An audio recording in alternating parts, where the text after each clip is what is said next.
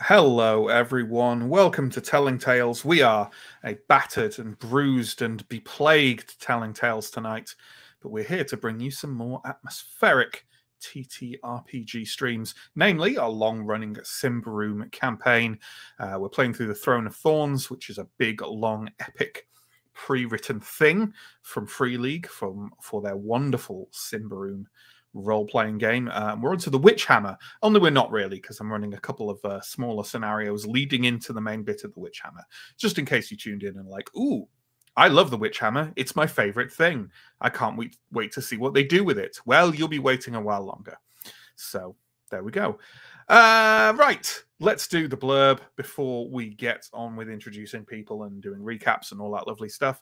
There are links below this stream, links to YouTube and links to Twitch. You're watching on one, please do check out the other. Our Twitch is where we keep everything live, and our YouTube is where we keep everything not live. In other words, all of our previous VODs are stored on there for your viewing pleasure.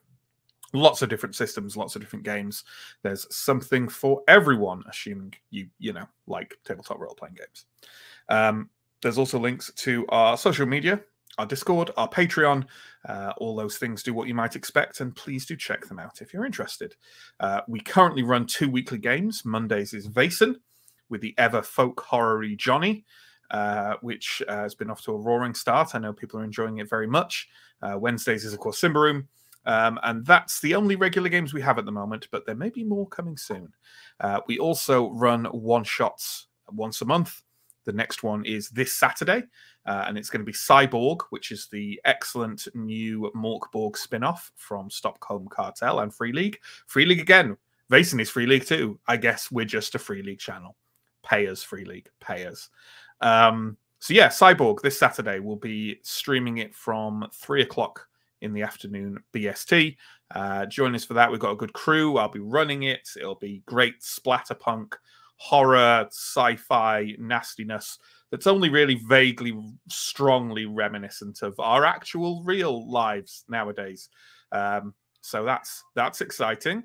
Right, let's start bringing people on and talking about the last session, which was a couple of weeks ago now. And we're starting today. We're starting with good old John. Hey, John. Hi, Matt. Hi. John plays Sir Arendar, last remnant of House Dar. They're pictured with his loyal meerkat, whose name I keep forgetting. Farron. So, John, what were you up to last time we joined this party of hapless sellswords? Well, as the scene started, we were in combat with, at that point, 2 Templars and a Squire, the final Squire having fallen down a pit and died. The final count was 1 Templar and 1 Squire survived. The Templar, at the point that we left him, had still not regained consciousness and was bleeding everywhere, but was probably going to survive. But we can take him with us, and the remaining Squire was also a bit worse for wear, but conscious, on her feet, and itching to go and stab some bad guys.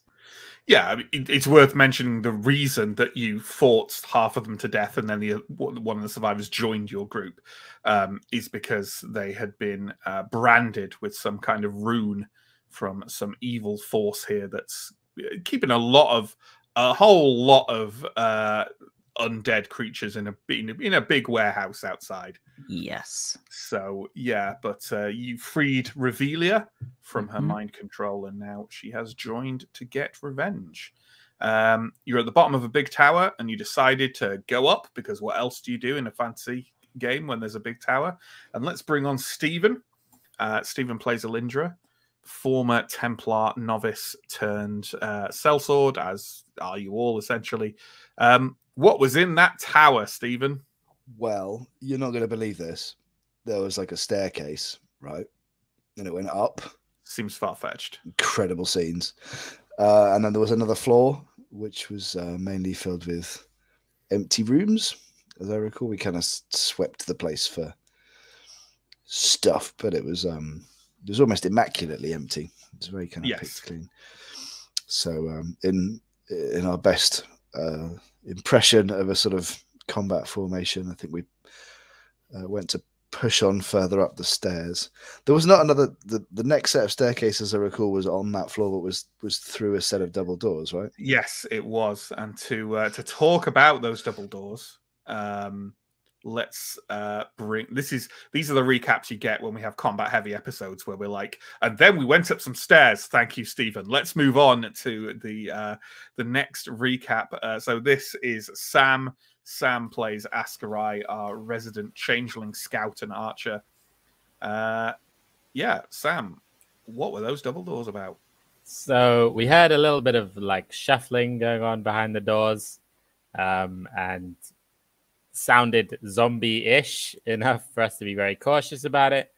I think we decided that Askarai would take a stealthy, if possible, look inside and try and figure out what was going on. And inside, he saw dancing kind of noble men and women, but undead. Like whether they were noble in their living lives, it's undetermined. But undead creatures dressed up in kind of noble people's clothes, kind of dancing in a room in this tower. Quite a lot of them, and Askarai also saw a chandelier that they were kind of underneath that we could potentially drop on them, and then he kind of quietly closed the door and went back to talk to the group about how we were going to actually deal with this room, which we had to get through to go further up the tower. Absolutely. And dealing with that room turned quite violent, uncharacteristically for this group, obviously. And let's bring on our final player tonight, Chris. Chris plays Steo, former infantryman and town guard, and now grumbly curmudgeon of the group. Chris, how did it all pan out? Yeah, we spotted the a very Tom and Jerry-esque chandelier suspended over the room, which we quickly, we worked out what you were supposed to do with that and did it, which took a number of the dancers out of the proceedings for a while.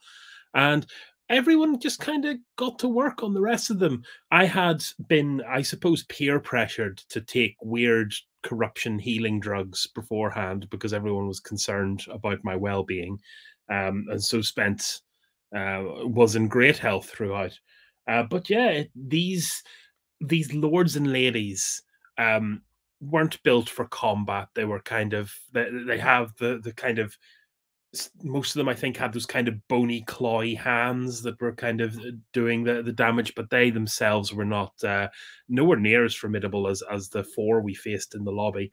And it was just a matter of kind of everyone doing their bits to keep the crowds basically evenly spaced and keep people away. And I think I wound up the combat with a ridiculous critical and hoisted one of them onto my spear. Yeah, kind of over you, kind of holding them aloft, sort of thing. In a very impressive manner. But that was, I mean, that was literally 30 seconds for a series of events which took about 2.5 hours. Yeah. But we did absolutely mince the room because that's really what we're paid for. Absolutely. Steo kind of ended in his hero pose there.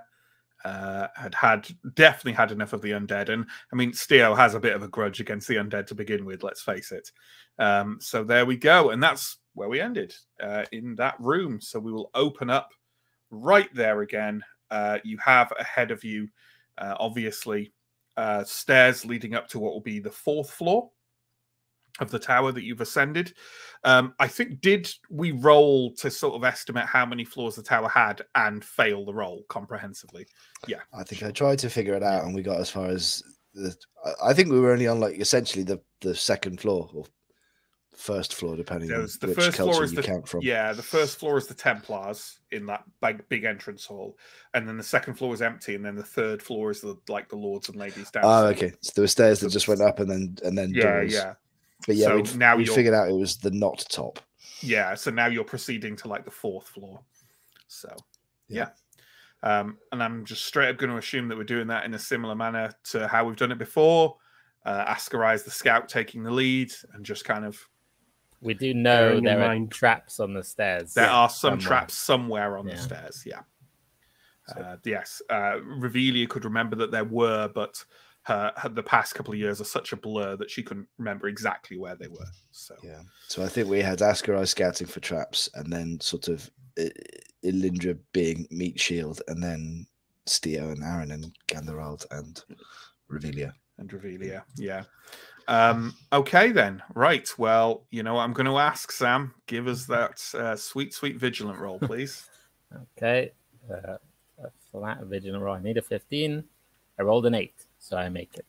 Absolutely fine. You do not spot any sign of traps on your way up on the stairs up to the 4th floor, and you find yourself on in a kind of quite an open environment on the on this 4th floor that seems to have a large, long corridor, a wide one as well, leading down the center of it, with a number of smaller rooms off the side. And I say smaller, but you know, in comparison to the not small amount of room on this floor, but they do seem like smaller rooms than the ones you've passed before. A couple of the entrances to them are completely visible to where you are, just empty doorways in the same way that 2nd floor was.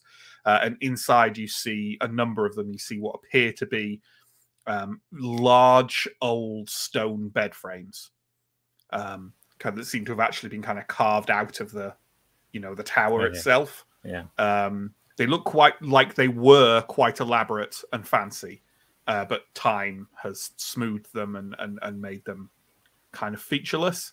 You don't see any other furniture, wreckage. You know, it's like that 2nd floor, but this seems to, you know, you can intuit there were a lot of bed chambers on this floor, it seems like. Okay. From the outside of the tower, did it taper, or was it kind of a little bit at the top, but not kind of excessively so. okay? Let's go carefully and search these rooms. Yeah. But it seems empty. Anyone who wants to kind of search these rooms more comprehensively, just give me a straight up vigilant roll. That's absolutely fine. I make it. Aaron Dow makes it. Steo makes it. So and Stephen's off screen for the moment, but I'm assuming he has also made it or not made it. Anyone who has made the roll can be very sure there's nothing here. It's like that 2nd floor. It's been picked absolutely clean. When you say picked clean, does that mean there's evidence it's been kind of like it's been archaeologied or it's been ransacked? Or it doesn't look ransacked. You'd expect a bit of damage, you know, people looking for secret things or whatever. From your own experience, leaving places as a bit of a mess. It doesn't look that way, but it definitely looks cleared. You'd expect more dust or detritus or something like that. It looks like the floor has been cleared out in some fashion. You can tell from these bed chambers that they were quite large and grand. The beds themselves have various, you know, these stone carved beds have various sort of sizes and levels of elaborate sort of build. But all of them look quite fancy, and several of them look, you know, very large, very kind of like huge rising bits of stone that are smooth and sweep up towards the wall in a kind of like very grandiose way, a kind of Symbaroum equivalent of a large 4-poster bed, you suppose. But they obviously don't have any bedclothes, or, you know, they would be rather uncomfortable to sleep on now without any mattress or pillows or anything. But once upon a time, they seem to have been rather prestigious. so this place has been looted, and I regard myself as an expert on looted Symbaroum ruins, given I've looted a few of them.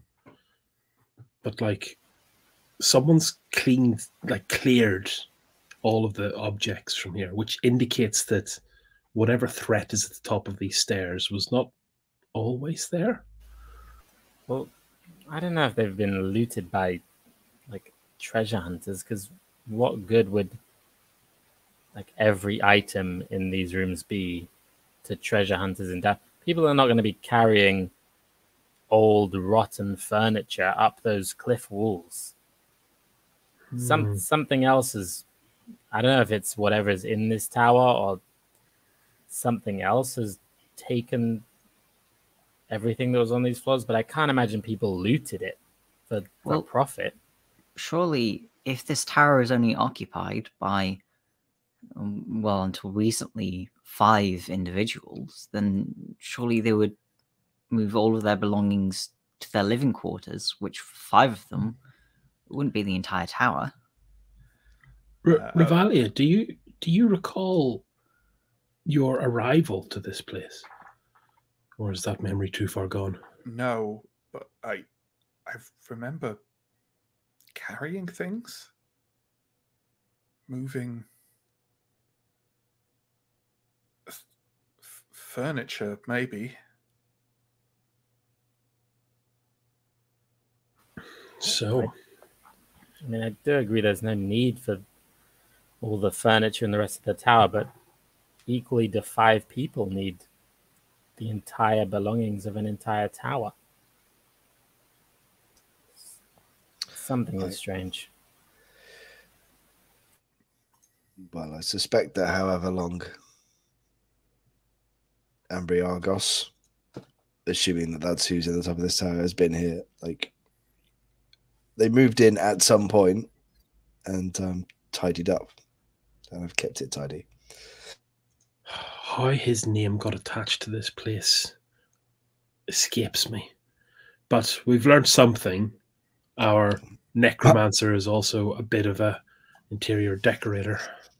Well, my concern is that the necromancer built the tower in the first place and has been here all this time. Potentially. Ganderel says there does seem to be a little bit of a theme developing in our investigations these past few weeks. Of people who have been in places for a long time. Yes.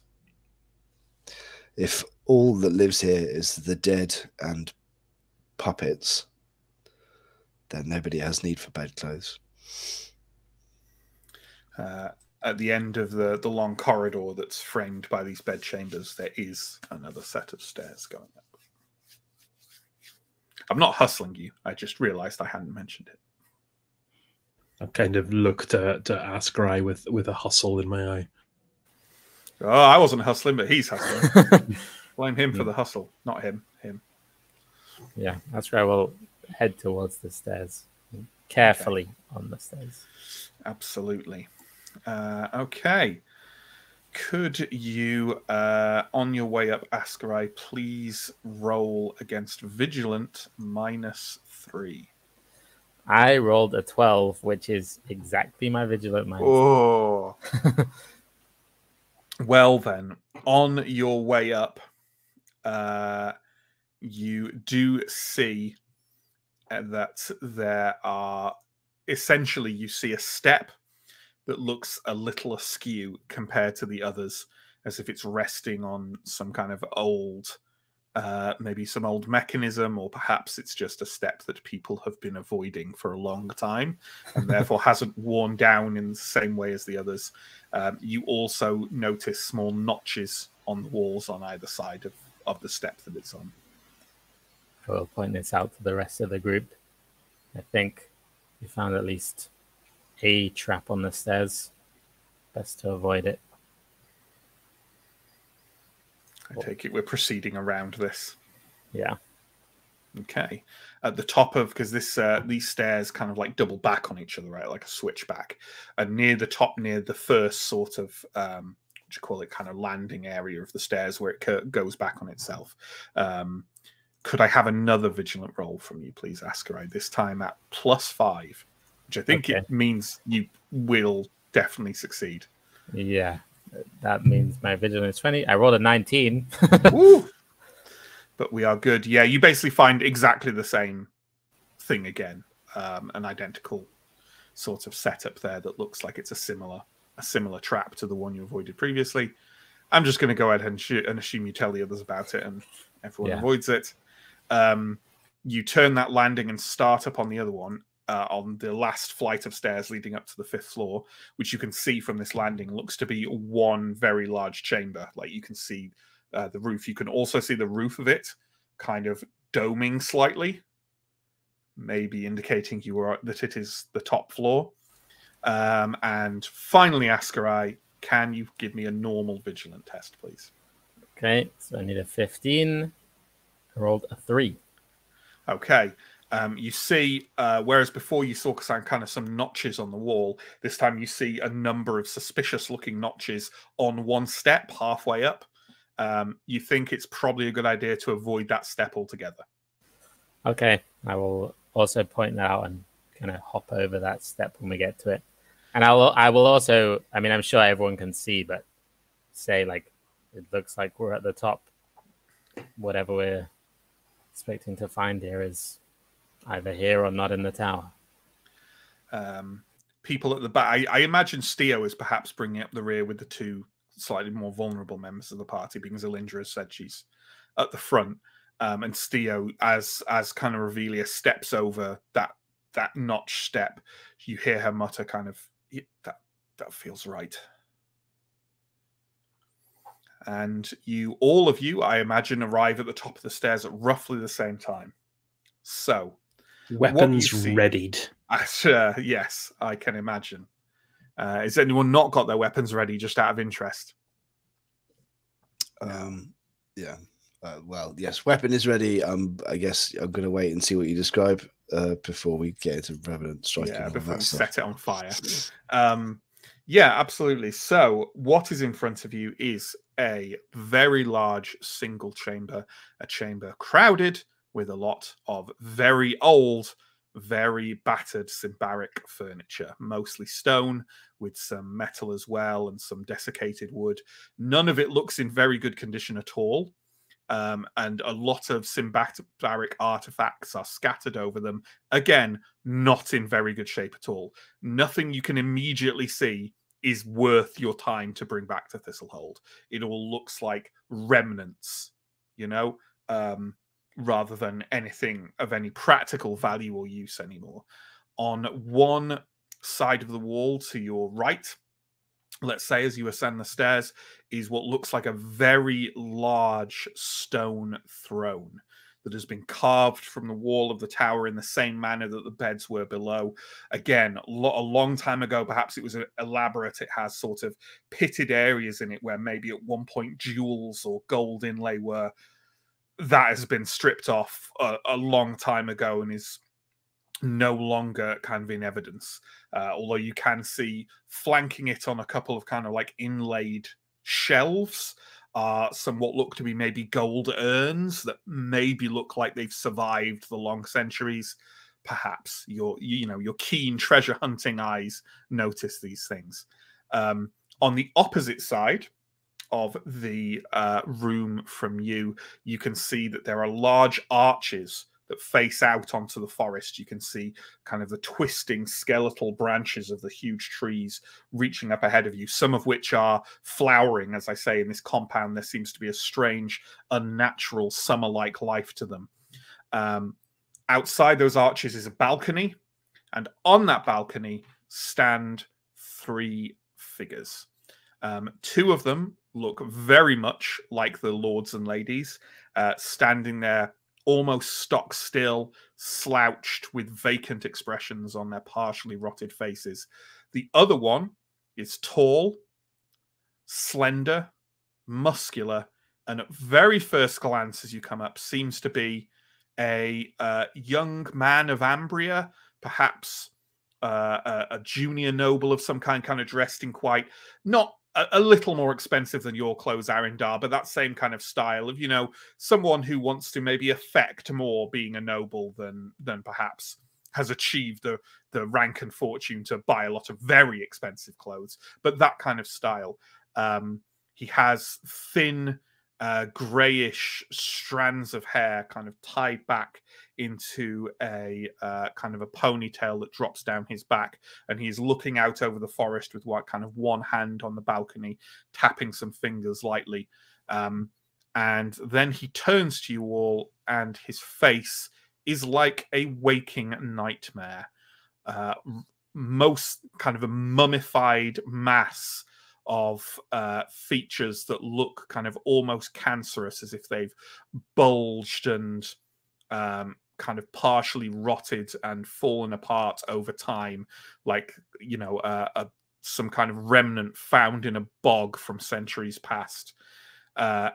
He is definitely not alive. And he takes a couple of steps kind of towards the arch away from the balcony.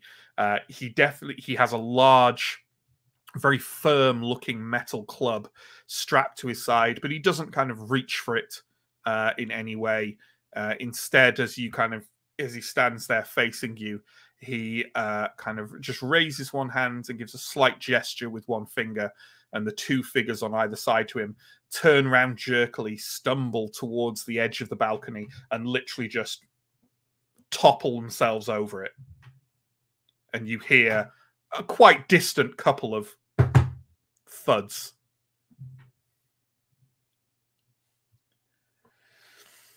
Is anyone going to say anything off this immediately? I'm going to howl wordlessly and activate Revenant Strike, because I think there's only one way this goes. You can see kind of what's left of his eyebrows sort of raise at your kind of war cry, and what seems to be a slight smile pass across his sort of skinless, chapped lips. And then he opens his mouth, this being that's definitely been dead for centuries or millennia, and says, "Welcome," in perfect Ambrian. I'm gonna look at Revelia. How does Revelia look? Revelia is backed away to the point where she's a couple of steps down the stairs. Her sword and her shield are kind of like almost hunched, and she's got her head down like she doesn't want to look up. Cowering. Okay.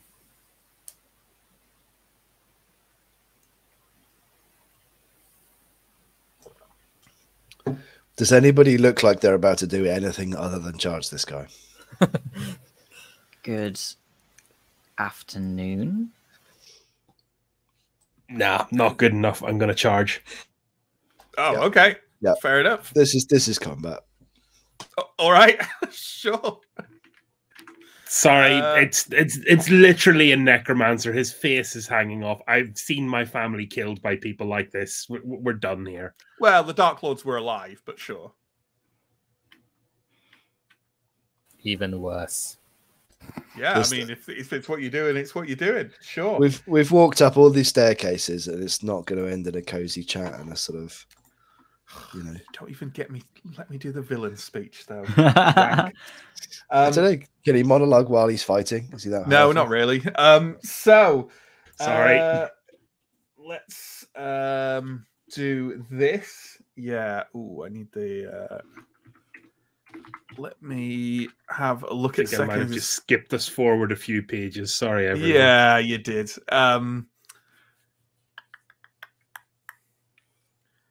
Okay, let's. Well, I'm going to say that bypasses that. Who's charging forward? Alindra and Steo? Is anyone immediately joining them? Obviously, Ascarai isn't. He's going to shoot this bow anyway. Alindra and Steo, can you both roll vigilant at -5, please? Ouch. That's a fail. I don't pass exactly on the number.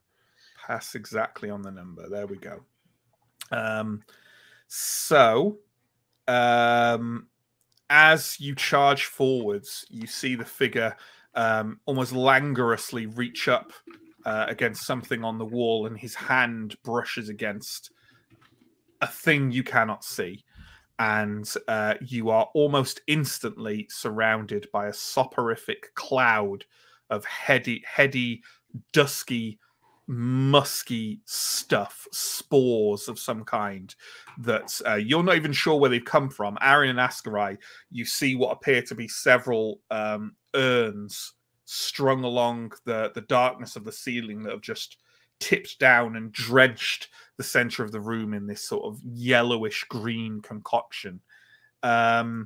If you're already running, I'm going to let you do the potential dodge roll, but I'm going to penalize it further than it's already penalized, which is it's pretty bad.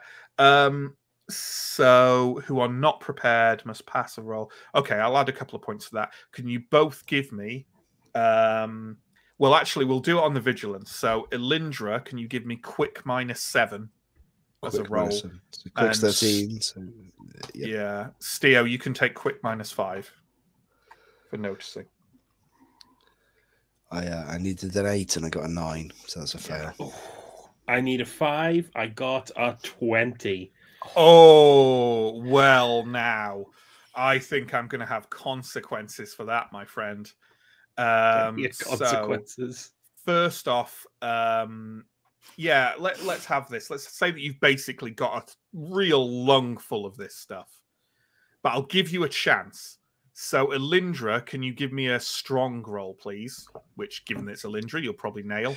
Sure. You've said it now, haven't you? Just a flat strong roll. Yeah, said it on purpose. That's a pass. It's a pass. And then, Steo, can you give me a strong roll at -10, please? Ooh. Got a good lung full of it. If I can get less than 3. From Aaron and Ascarai's perspective, both of them stop running forwards, and Elindra just kind of like doesn't go down on one knee, but kind of staggers and kind of is like hacking and retching, and unable to act for the immediate future. What this means is that you lose an action, basically. Steo takes a couple of steps forwards and completely face plants onto the floor. His spear goes kind of rattling out, and he's just kind of like, you can see that he's breathing, but he looks out, completely out. Steo, the lights just went out for you. Just your, anesthetic style. You are out. And this gives me an action's worth to see if we want to do the villains. If you don't, that's cool. But at least he gets to say, please, I just want to talk.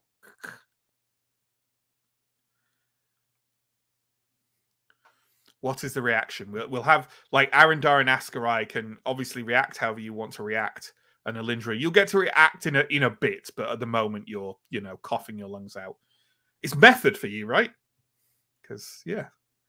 Yep, because that's how it be tonight. Stephen got ill for this. He went out and licked a handrail. Yeah, such dedication. Absolutely. I hope you all appreciate this. Aaron and Ascarai. Well, in an effort to delay until Linda is back on her feet, at least, I say, and then talk by all means. He takes a step forwards and says, "Welcome to my family tower. I am Na Ethikel Ambriagos.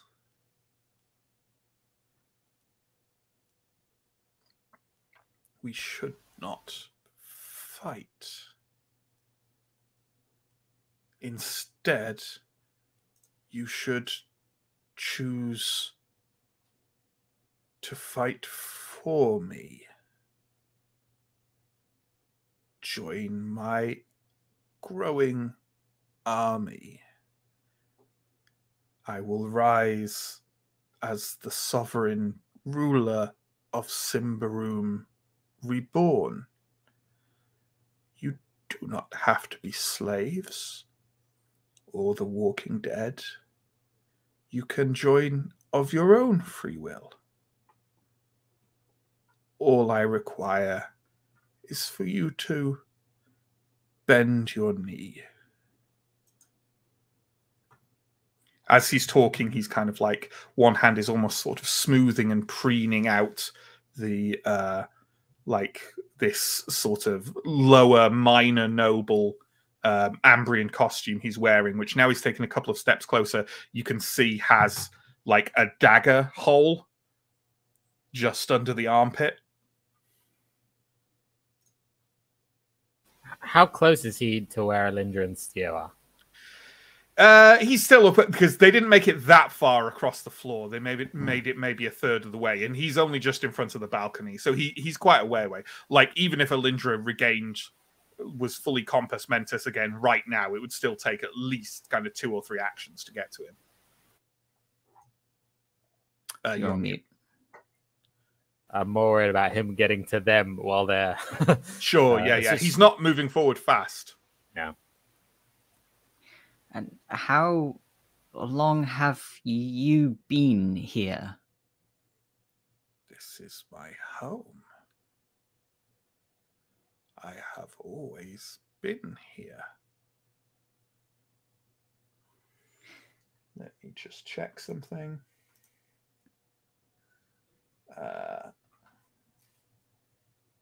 Yeah.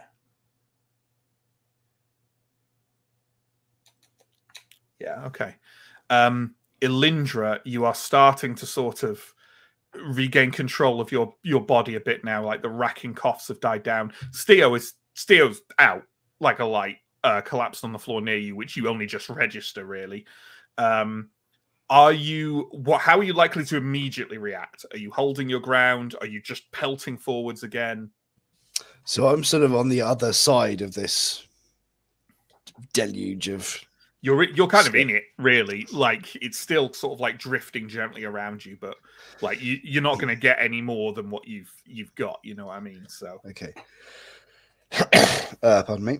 So I'm probably going to stay where I am rather than fall back, and I'm going to just watch the others to see if they've got like other plans in mind, sort of thing. Yeah, to see if anybody kind of gives the nod or looks like they're about to kind of twitch. And so essentially, I'm being near the guy, but if he's talking, I'm not going to immediately attack him because I'm apparently on my own in this. For the time being, he definitely kind of has noticed you sort of rising up and has taken a couple of measured steps back away from you, and then gestures out towards Arindar and says, "Come. See from my balcony. I will show you something. You are reasonable, and then maybe your friends will listen to you." He steps to like one side of the balcony, so he's not like, he's not about to like go and push you off or something. Like, he is well away from it and is kind of gesturing for you to step. He's like right on one side of it, kind of gesturing for you to step and look. You can skirt around the sort of soporific spores if you wanted to accept his invitation. It's up to you. He would be, if you went round, he would be nowhere near. Of course, that doesn't mean that he doesn't have some way of killing you, but like he doesn't seem to be threatening. He hasn't drawn his club or anything.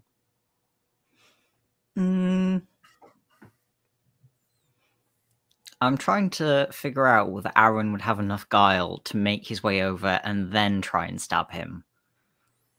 I mean, he'd probably be aware if you were coming straight for, like, it's up to you, though. Yeah. You could definitely get within charging range of him by going over, if you see what I mean, and not be immediately threatening to him.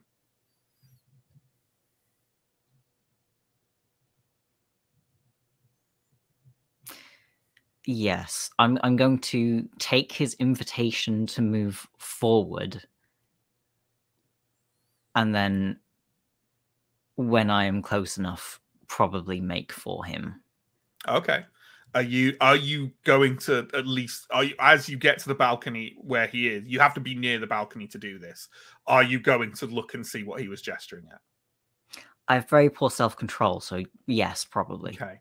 what you see is that kind of directly below you on the tower, because the tower, like that entrance hall, is like wider than the rest of the tower, right? So there is like this base of this first floor that has like a roof around it. That roof is evidently where those two individuals landed, 4 floors down and kind of splattered on the roof.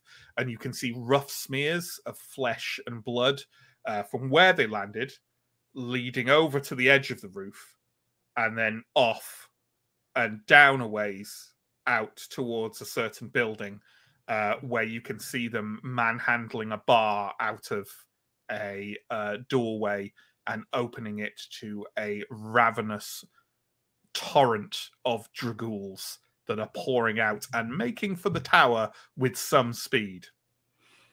Ethical Ambriagos says, there is no choice.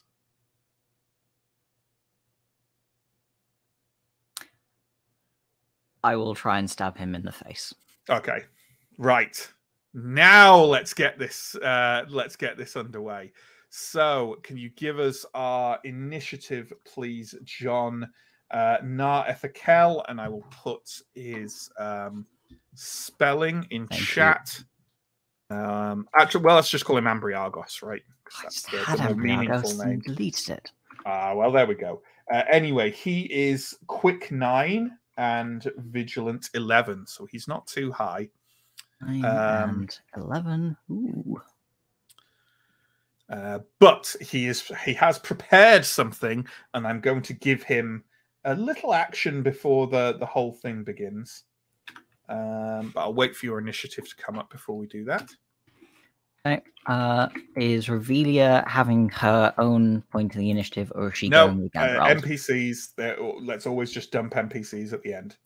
Okay. And we don't need the dragools yet, but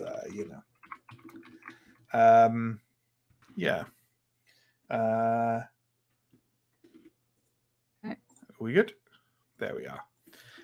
So the first thing that happens, he gets a little action before this starts, where he is going to draw that fearsome-looking war club, and he is going to, with his other hand, withdraw from a small pocket on the side of his tunic a rather small and somewhat inconsequential-looking little handbell, which he is going to ring. And can you give me a resolute test, please, Arindar? Pass. Okay. You feel the sort of echoes of the, like when the bell rings, it seems to ring inside your skull. But you are in, your dander is up. And you are kind of bounding along the floor, and you manage to essentially block it out long enough so you kind of come to your senses as you're kind of thrusting. So the effect, it doesn't affect you in the way it could potentially affect you. So that's fine. Ascarai, you're up first, friend. I'm definitely gonna shoot him, but first, I'm gonna ask: how is Gandalf stood near to me? Yeah, he stood very near you and looking quite uncertain about what he might do next. I'm gonna say to Gandalf, "Help steer," and then I'm going to shoot Ambriagos. Absolutely. Okay. Well, his defense is a +1, so it's not very high. So it's pretty bad. However, can you roll twice and take the lowest number, please? Because the bell also gives him a chance to re-roll every defense roll. Okay, but I also would like to use my hunter's instinct, which does the opposite thing. I'd say you just get one roll then. Let's house rule it like that, right? Yeah, that makes sense to me. And I'm gonna do what? We'll see how the first shot goes, but my intention is to take 2 shots at him than you can just see the look on John's face as he actually just does the math on what the actual probability stack of this is. So you should roll 3 and take the middle value. Best for the worst and worst for the best. Absolutely. So we're doing 2 shots on him because he doesn't seem to be too armored, right? Yeah, that's Askrai's thought. Okay, so I 1 shot at a 16 is what I need. I roll a 17 on my first try. There we go. And you know what? I'd say that this is like the effect of the bell.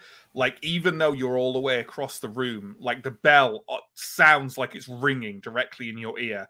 And it's doing it as you're trying to line up that shot, and you kind of like, strain against it and loose. But the arrow goes wide and just flies out kind of over the forest through the balcony and away.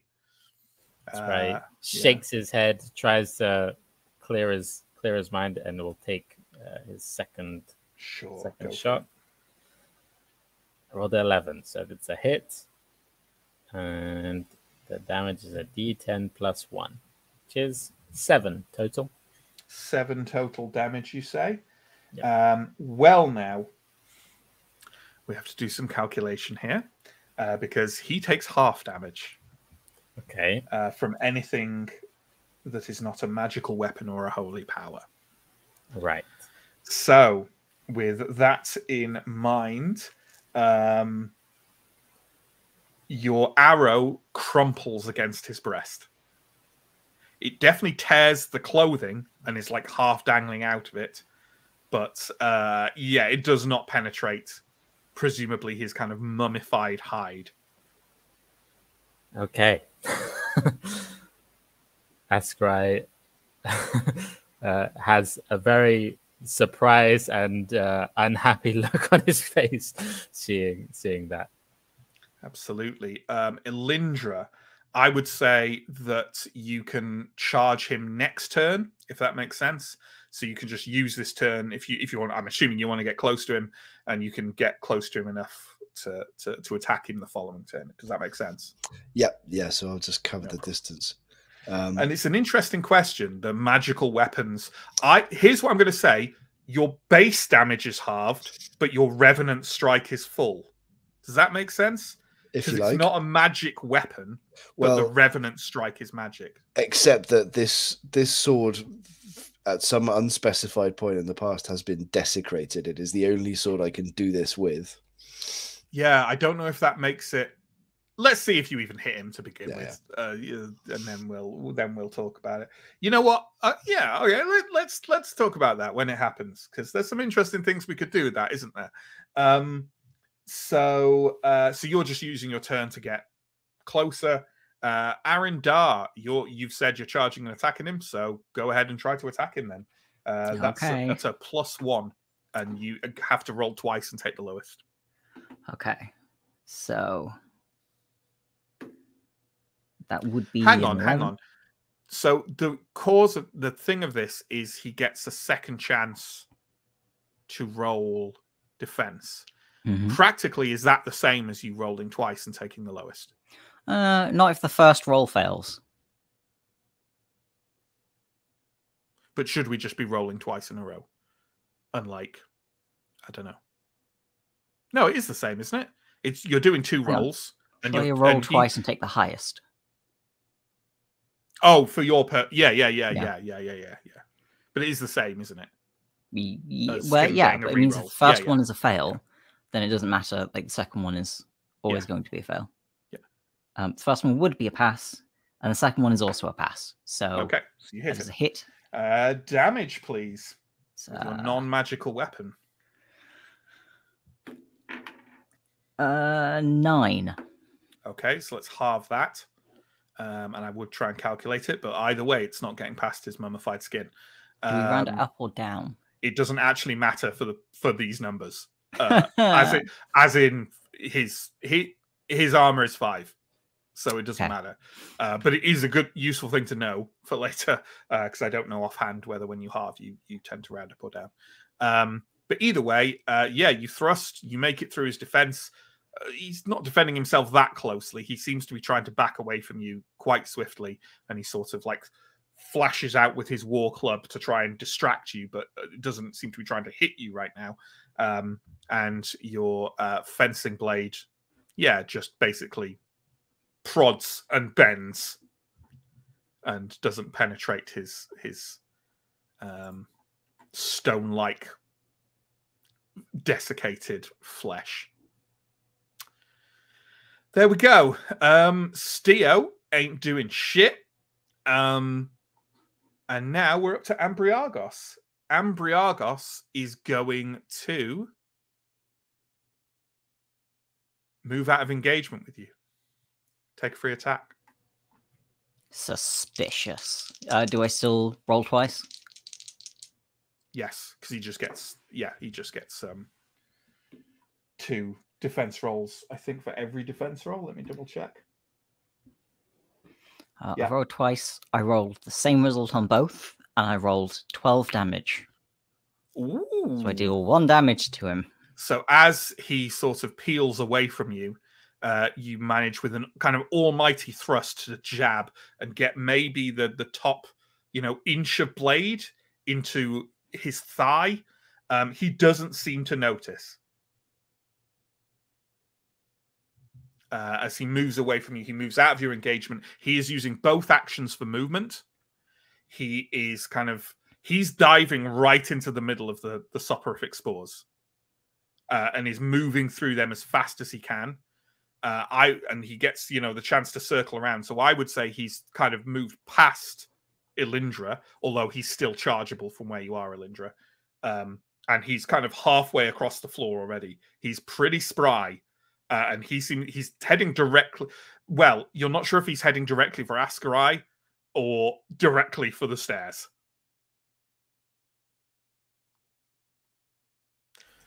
Okay. So, NPCs wise, maybe no surprise, Revealer is not doing anything. She's sort of like hanging back. She doesn't look like she's about to flee, but she looks like she has to marshal quite a bit of willpower and courage to try and engage this guy. Ganderald is sort of like looking around with some confusion and turns to Askarai and says, what do we do? And you can answer, Askarai, because it's your turn. I'm going to say, get Steel up and out of the whatever that is if you can. Okay. As he asks this, because you did say it already, he is busy sort of like he's grabbed a rag or like a kerchief from one of his pockets and is soaking it in some kind of oil that you can smell, like some kind of herbal oil that he's soaking it in, and is sort of getting it ready to wind it around his face. Because obviously if he goes into the spores without some kind of protection, he might collapse as well. Understandable. So he is busying himself with that, and you think he'll be able to go into it on the next round. What are you doing, Askarai? Arrows, I suppose. I guess so. Yeah, I'm going to try and shoot him again, but seeing how hard to penetrate his skin is, or how hard to inflict wounds on his, I'm going to try an armor-piercing shot instead of the double shot. Absolutely. And we've got, you're using your hunter's thingamajig on him, right? So does that... Yeah, so you just get one normal roll. Okay, yeah. Defense +1 he's got. And he is 16. I roll a 13, so it does hit. Mm-hmm. And it ignores his armor, but how much damage does it do? So it's a D10 +1, 6 damage. Okay. Well, we don't need to worry about how that halves. Your arrow, as he's like running basically directly for you, your arrow sort of punctures his shoulder. And he kind of glances over at it as he's sprinting forward, almost with a kind of look of shocked surprise on his drooping, horrible nightmare of a face. It's kind of very shocked that someone has managed to puncture this hardened flesh of his. Are you doing anything with your movement action? How close am I? Right next to the stairs? Yeah, you're right at the top of the stairs. I don't think you mentioned moving forwards at all. So, and at the moment, I can't tell if he's running past me or at me. Really, correct. I'm gonna try to move like to the side so that he's not gonna like run. So if he's me. So if he's like coming for the stairs, he can just basically go past you. Yeah, that's what I'm sure. go for. Absolutely. Ganderald is going to kind of follow you as you go as well. Elindra, I'd say he is a movement away from you, so you can move and strike, engage him and strike him as he's trying to flee. Fantastic. So I will move. I will engage him, I guess, like from behind. Yeah. So it's a. He's kind of aware of where you are, so I don't think it's a hit with advantage. But like, it's certainly a free attack. Yeah. It's Well, I mean, it's with long. You mean the two-handed finesse? Yeah. Yeah. So let's take that one first then. So he's defense +1, but you have to roll twice and take the lowest. Okay. So I need a 16. Roll twice and take the highest, presumably. Yeah, one of those is a 1. The other is a 3. So they're both pretty good. Great. So can you roll for damage, please? Yeah, D12 plus D4. The D12 is a 7. The D4 is a 2. So that's 9 if you're taking it at full, or something else if you're. Yeah, you know what? Sorry, John. What? I was going to say I seem to remember. I will try and check it. Is this about halving? Yes. It doesn't matter. Okay. So, yeah. Elindra, as he kind of like wheels round, as you kind of come for him with your blade, and sort of you see his eyes kind of glance down, and a sneer crosses his face as he kind of raises that kind of metallic war club. It looks more like it's almost like a length of very dark metal piping almost that kind of just flanges out as it goes. It's like this sheer, almost like basalt or obsidian look to it, as if it looks like light just kind of falls into it. And he sort of literally kind of raises it up with like to let you strike him, essentially, so he can get to you. And your sword, with a flashing glint of purple flame, slides through his body like a knife through butter. And I'm going to say only you and he hear the distinct, distant voice coming from your blade. A voice like 1,000 spiders burning in a bonfire that says, "You are mine." He looks shocked for a second and then literally turns to ash that drifts down around your blade.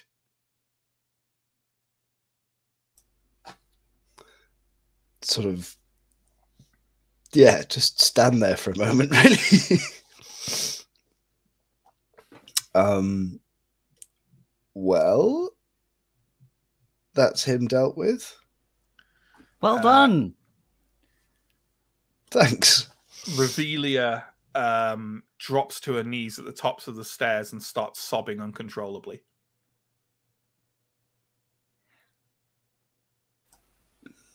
I cast a quick look out the balcony. Are we still being?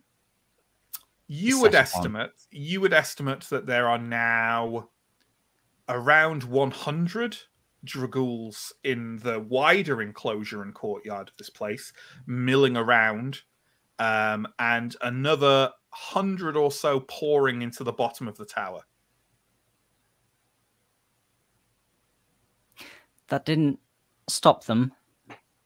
Very well done, Elindra, but the horde is loose and set upon us.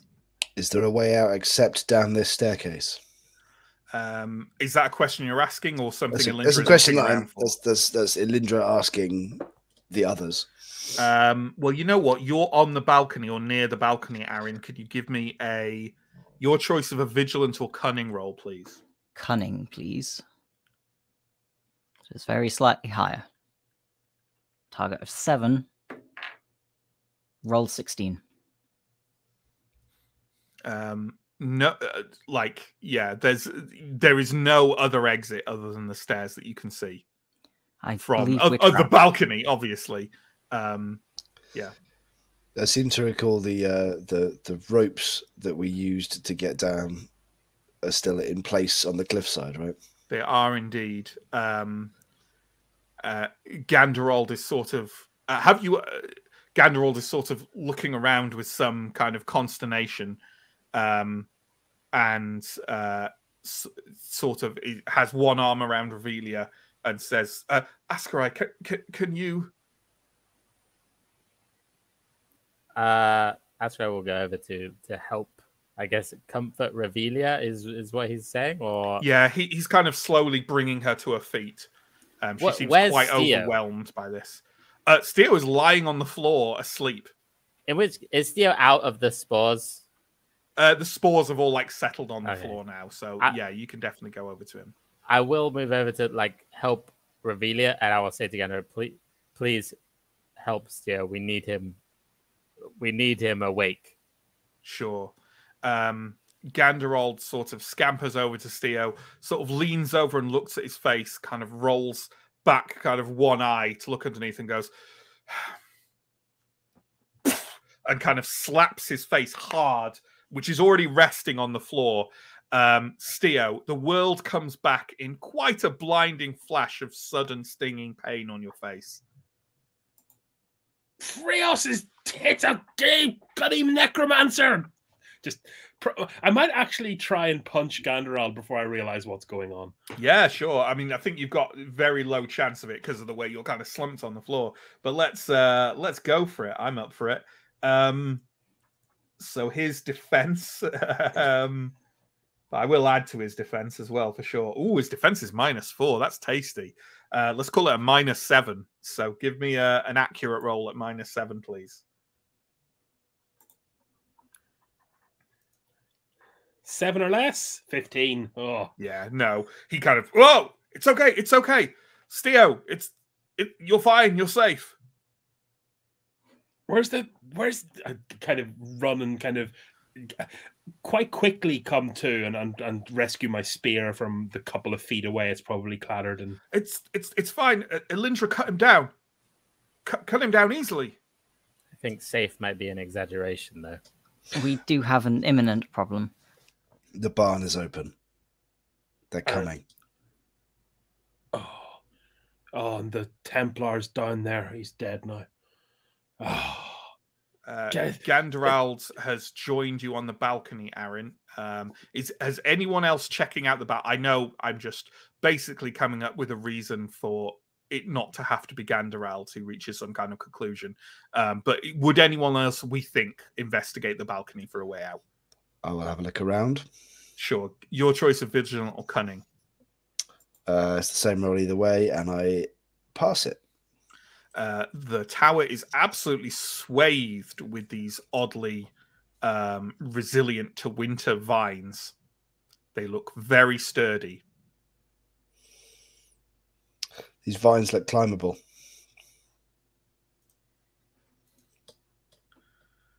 I'm going to attempt. Aren't there still like a load of these zombie creatures at the bottom of the tower? There are, but the vines would take you. Do you remember I mentioned the bottom floor has that wide roof that the two that toppled over landed on? You would be on there, which these creatures would struggle to climb up on. Okay. It's definitely you can hear them coming up the stairs. Not roof. This immediate one. There are floors below you. But they're not slow. They're not like, we're not talking Romero zombies here. We're not talking 28 Days zombies either, but are comfortable in the middle, That roof down there is closer to our escape route than here. Okay. So we're climbing? Just while this decision's going on, I want to quickly understand this pile of furniture. And could I use it to bung up the kind of stairwell? Absolutely no chance. Like it's all like either very heavy to move or no problem at all to smash through. And the actual like stairwell is probably around, I don't know, like 15 feet across and like incredibly high, like a good 20 feet high. Like it would not be no is the answer to the question. And the next thing I want to try and do is grab those gold urns that caught my eye. Sure, you can absolutely do that. Let me just get a full sort of you scamper over to where the throne is, and there are two urns, two kind of gold-looking urns that are very carryable, and there's also directly behind the throne a stone coffin that seems to be filled with loose coin, loose Ambrian coin. I mean, there's no way to carry it particularly. If you wanted to fashion some way of trying to carry some of that loose coin, absolutely go for it.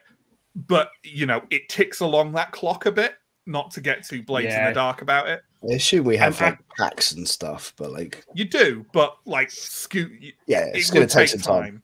It's definitely grab the urns, which are like that big. It's definitely like, yoink, and then make off with it. But... And we're talking loose coin here. We're not talking like a big chest of thaler. We're talking like, among other things, ortegs and shillings and junk. Like it's not guaranteed. And certainly thaler. There is a lot of coin in there. Yeah, do you know what? There's risk reward. I'm going to take the urns and I'm going to haul ass to the balcony and I'm going to shout to Askrai, grab his bell.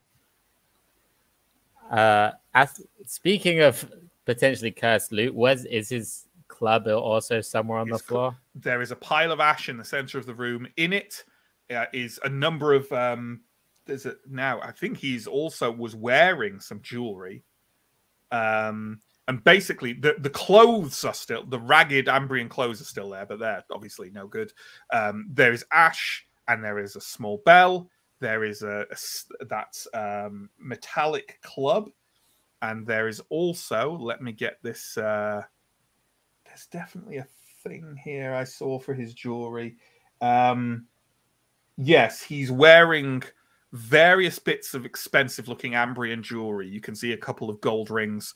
You can see a kind of a pendant with a large sort of amberish. I mean, maybe amber, or it may be, you know, topaz or some other kind of precious stone on it.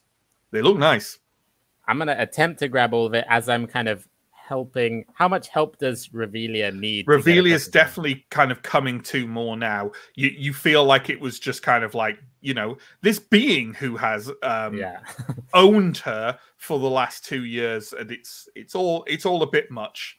Yeah, I'm helping her across the room, and as we pass by the ash / corpse, I'm gonna grab all the stuff that I can take. If that's everything, you can grab it all. It's like the bell is like that big.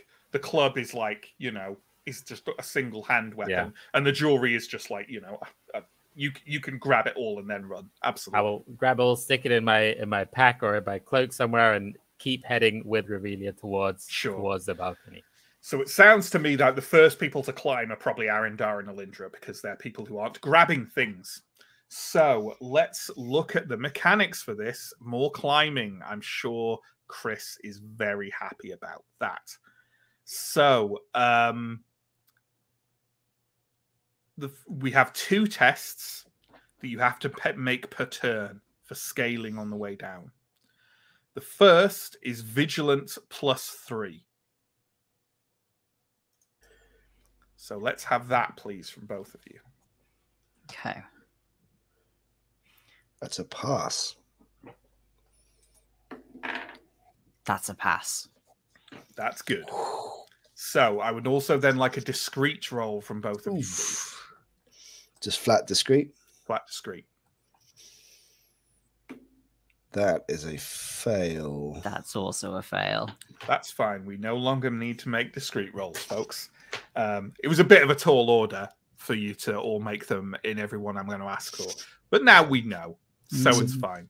There's a bit of me that's tempted to spend XP on it, but it sounds like we're all going to have to do that going down. Yeah, so. I think you'd. It would be a very tall order for one not to be failed on the way down. So Steo and Askarai, can I then have your rolls, please, of Vigilant +3?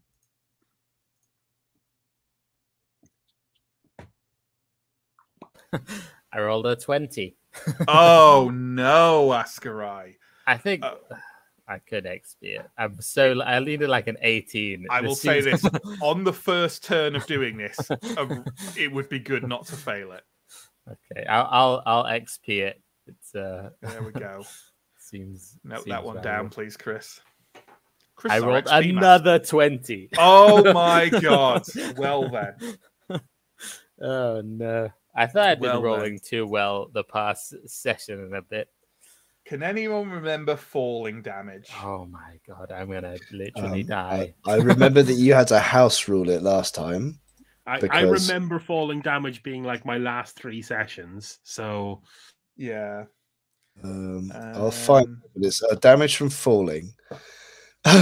Damage equal to the number of meters fallen. Mm-hmm. Successful quick roll allows the character to land better or even break the fall, effectively reducing the damage. Subtract 3 meters from the fall. Okay. So, Askarai, can you give us that quick roll, please? Armor protects as usual. Okay. My quick is 10. I already failed. I rolled a 13. Are you going to XP that one? I've only got a 50% chance. Like that's not even a. I guess. Sure. How much? To you. What does this do for me if I pass? So it's a point of toughness per meter, right? You're dropping 15 meters. 15. Mm-hmm. Okay, and you get your armor rolls. Passing the quick roll does removes 3 meters. Yeah, so it'll be 12 damage in total. How much toughness have you got? Not like 10. I'm at max. I would reroll if I was you, but it's up to you. 15. That's all right. I'm gonna reroll. Can't spend XP when you're dead, man. That could easily make the difference. Okay, I'm gonna reroll. I need a 10. I rolled a 17, so I still fail. There we go. Can you give me an armor roll, please, Askarai?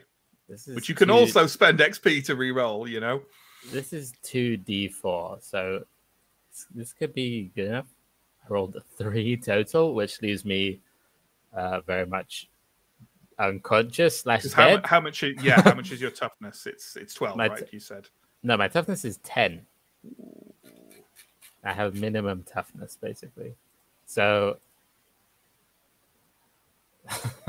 Askarai falls and it's death saving throw time. I can't believe we're about to lose a player character to a freaking ledge. I mean, I guess I'll re-roll. Seems sensible for another. Can I re-roll armor? You can, but like, how much did you get there? 3 in total, did you say? Yeah, I'm rolling 2d4, and I'd need 6 on 2d4, which is not easy to not be 0 toughness. I think it's worth it to not have to potentially not have to face the death rolls. Yep, probably fat. Okay, I'll try again. I rolled an 8. There we go. 3 XP later. And there we go. Basically, Askarai, you let like the others climb out ahead of you, and then perhaps overly confident, kind of grab the same vine they grabbed, the sturdy one, but they grabbed that one and have climbed down it, and the weight has pulled it away from the wall. And you just see Askarai tumbling down past you. The is it called the Hagamore cloak? Yeah, I think the Lindworm cloak, yeah, sort of like flashing in that kind of greenish mother of pearl as it just drops through the air next to you, and Askarai crashes onto the roof of the tower below with quite a sickening thump. You can see that below he is like sort of clambering to his knees, so he's not down and out. But what does that leave you with? 2 toughness? I rolled. How much would I take? 15? 15. And I rolled 8, so I take 7. I guess I'm on 3. Yeah, sure. It does go over my pain, but it goes over my pain threshold. I don't know if that does anything on a 4. It does. I'm going to say you can't act like next turn. So, yeah. Okay. And on to the next turn. Where if everyone I'm being nice to you. The rules for this say it's a vigilant +3 every turn for 5 turns. I'm going to say you get better at it, because why would you not, as you're like clambering down? So I'm going to say the next roll is for the three of you is a vigilant +4, and I'm going to assume the NPCs are fine because too many rolls. Vigilant +4, please. Does my acrobatics factor into this at all, by the way? Ooh, that's a good question. I mean, do your acrobatics typically apply to climbing rolls? What It do doesn't they do? say they do, but when we climbed down the rope, you gave me something for it. Do you remember what I gave you for it? I'll give you a +2. Yeah, Like, no, you just let him go down, if I recall. I think it said in the book that he doesn't have to roll if he's got acrobatics. Yeah, but that was a specifically because the situation said. But you know what? No, I think you should have a bonus at least. I don't think this is a different scenario, but it's similar. So you know what? Have a +2 to it, so you can have vigilant +6. Okay. Target of 11. Oh my god! No, I'm going to spend an XP and try that again. Pass. Okay, there we go. We are down again. Sam, you spend this turn basically like clambering to your feet and groaning loudly. Like the world's just flashed past you and your back really fucking hurts. And your sides, like a couple of scales from your cloak are like sliding down the slight sort of incline of the roof as you clamber to your feet. And you also hear some scrabbling coming from an edge of the roof, not next to you, but not too far away from you either. Can I do stuff yet, or am I hearing this while I'm getting? No, this is you getting to your feet. Yeah, that's what's happening this turn. So, right, third roll. So this is like the midway point. So from the three of you, I would like a vigilant +5 roll, please. That's a pass. Boo. Arendar? Well, it's is... vigilant +7 for you because of the that is just a fail. I needed a 12 and I got 13. Okay, are we spending Are we burning XP for rerolls? I think we've climbed down far enough. I'm happy to. You're willing to take the fall. Okay. Well, the fall is going to cost you 9 toughness. Okay. So both of you feel free to roll your armor against that. I'm going to roll my quick first. Your quick first, because that's the test for the to take 3 off it.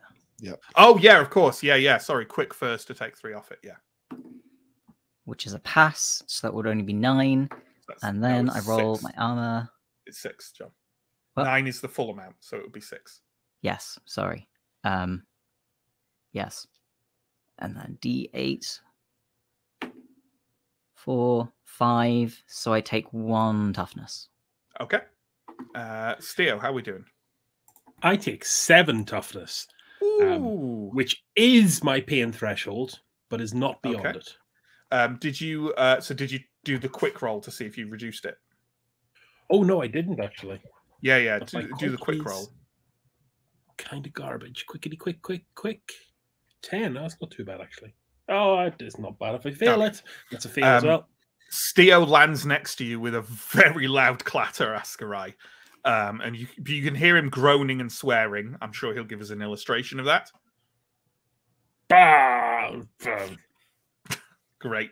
Aaron also lands nearby you, kind of on his feet, but is sort of limping slightly as he comes back to it. So I think that was, did you say 7 toughness that Steo takes, which is not a huge, horrible amount for him. And Aaron, it's more than 1? Half. Okay. Yeah, but still, it's not like what Askarai's taken. Yeah. And did you say you took 1, Aaron? Yeah. Yeah. Okay. All right. And yeah, Steo. Oh no, it's not at your pain threshold.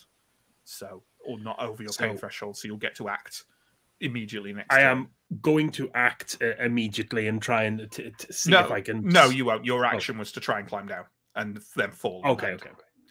So, but you won't have to not do anything next turn in the same way that Askarai did last turn. How are Gandrold and Revelia doing? They're doing fine. As I said, I am not rolling micro stuff for NPCs on this thing. They're fine. Gandrold is very sensible, and Revelia is young and spry. So they are doing just fine climbing near Alindra. And at the edge of the roof, clamber over 4 dragools.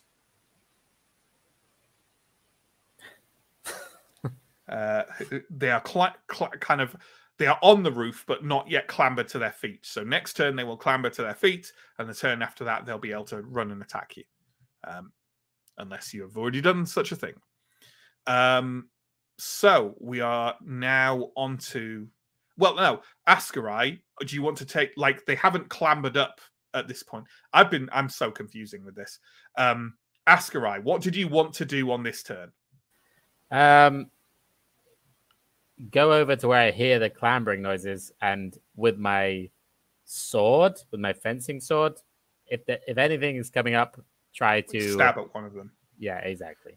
Okay, yeah, that's fine. Let me bring up Dragool stats, because they are just in the basic book. And what I'll rule for this is if you hit something while it's climbing, it, no matter how much damage you do, it will topple off, because I think that's kind of fair enough, especially with these kind of things. Their normal defense is 0, but I would say that climbing is very difficult to defend yourself. So I would say you get a +3 on this. So just an attack at +3, please. Okay. That's your discreet you'll roll against for this, right? Yeah, it's discreet. I get advantage because of feint. Okay. So it's like my discreet +2, +3, which I think is 18. +1 for my sword. I rolled an 18, so I did make it. Nice. The damage, I haven't hit with this sword in a while. I think the damage is a D8 +1 plus a D4 for the advantage of discreet. Okay. So a D8 and a D4 +1. I rolled a 3 +1 for damage. Yeah, sure.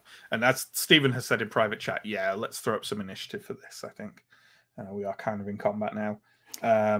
The Dragools, John, are 10 for quick and 11 for vigilant. And it's Dragool without a H. So Dragoul.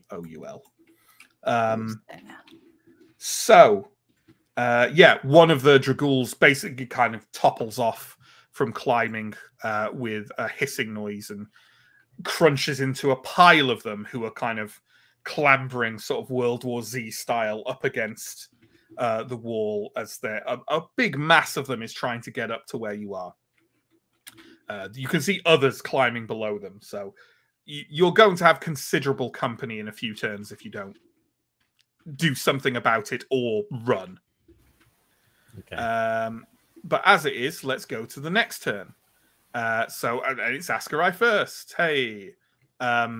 So the Dragools now, there are 3 Dragools basically prone on the ground around you. They're not engaged because they're prone.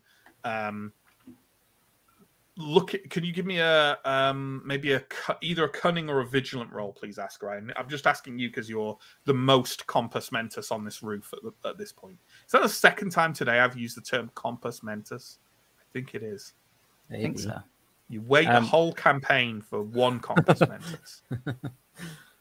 I'm going to go with vigilant since that's my better stat. I need a 15. I roll a 6, so I make it. Okay. There's 2 ways off this roof, or 2 directions you could feasibly go to get out of this compound from kind of looking around where you are, because you're kind of at the edge of the tower, so you can kind of see around past it. There's the courtyard ahead of you that leads to the gates that lead out of this compound. There are right now about 100 Dragools roaming around that. Some of them are kind of have seen you and are sort of snapping at the air and swinging their arms, but aren't kind of coming for you just yet. And some of them are just wandering. The other way, with far less Dragools, as you kind of like whip your head round, you can see that the compound walls directly behind the tower have a chunk out of them and are far more easily scalable, more climbing, than any other part of the wall. There are some Dragools clambering up further along that way, but there's like 2 of them at the moment clambering onto the roof down there rather than 100 the other way. But it would also mean you've got to get over that section of the wall, which is a climb. But, you know, yeah, it's a climb, but it's not 100 Dragools. Correct. Okay, I'm probably gonna The other people have just like landed on the roof. Is that right? Basically, I'm gonna have this information. Wait till everyone's on the roof, and then mention maybe we should go that way. Sure, everybody. But for now, you're not moving significantly. Is that right? No, for now I'm gonna keep trying to kill or get the Draguls I have in front of me off the roof. As best Okay. I mean, you could strike them, or I'm perfectly happy for you to just try and push these prone Draguls off the roof. So it's up to you. There are also, you would say, next turn, behind them will arrive just one Dragul. So it's up to you what you want to do. You could try and strike at the one climbing, or you could try and heave one of the ones that's sort of like clambering its way up off. I don't fancy my chances in a pushing. Sure. I'm going to strike one that's climbing. Sure. That's my well, that's going to be the same again. So it's I think you needed like an 18 or lower, right? So yeah. And I rolled a 20. I don't know what that does for me on a hit against a climbing Dragul, but it's not. I think one of the Draguls on the floor can take a swipe at you. Okay. Yeah, that's fair. But I'll say that their hit is very much less than, is like less capable. So can you give me a defense roll, please? Just a flat defense roll. Give me a flat defense roll. Okay, my defense is 15. I rolled 15, so that makes it. Yep. Okay. So as you kind of lean over these ones that are kind of prone on the floor to swipe at the other one climbing up behind them, one of them is like wielding a rusty sword in their hand and sort of swipes it, skittering along the roof of this bottom floor of the tower at your feet, and you just kind of manage to literally jump and dodge it as it slices through where your hamstrings would have been rather painfully a moment beforehand. Maybe at this point I'll take my move to move back in the other direction and be like, sure, guys, we should really go this way. Really go this way. Yeah, absolutely. That's fine. So Elindra, we have another climbing roll, please, unless you just want to drop. No thanks. I think I'm 2 turns off climbing down. Yes, that's. I think we're at vigilant +6, if you like. I think, yeah, that's a pass. Yep, you are nearly down now. You're only 3 meters away from where the others are. Aaron Dar. I think I will probably go in the direction that Ascarai has indicated. Despite the fact that I just fell off, I still think I'm the most competent climber, so I want to see if it's actually climbable and maybe start picking out the best route. You're the most compass climbers. Yes. Yes. Yeah, absolutely. Are you taking like a full double move, and sort of with a full double move, you can kind of skirt around the edge of the tower and move towards like the rear of this roof that you're on, sort of ahead of where Ascarai is. It's where 2 Draguls are kind of pulling themselves to their feet, but there don't seem to be any others clambering up behind them, but they are there. So you probably have to try and fight your way through them, or run past them and take free attacks from them, I guess. I'm happy to approach them with weapons drawn. Yeah. You can engage one of them if you want at this point. Yeah, let's do that. Okay. Yeah, you can dash up to one of these Draguls that are there and try and attack them. The defense is just straight up 0. Okay. Target of 16. That is a hit, but only for 4. Hit for 4. They are wearing sort of ragged, studded leather, and your slice cuts through it and shears off a small, festering bit of flesh that flops to the rooftop. So you do strike, but you don't seem to do too much damage. Okay, it's Dragul time. So the 3 Draguls that were prone are going to clamber up to their feet. That's what they do. The one Dragool that was climbing is now on the roof. So there are now 4 Dragools on the roof, and you can see behind climbing them is another 2. And the 2 Dragools by Aaron, the one you're engaged with is going to fight you, and the other one is going to engage you. So, and try and hit you. So can I have 2 defense rolls, please, at a -5?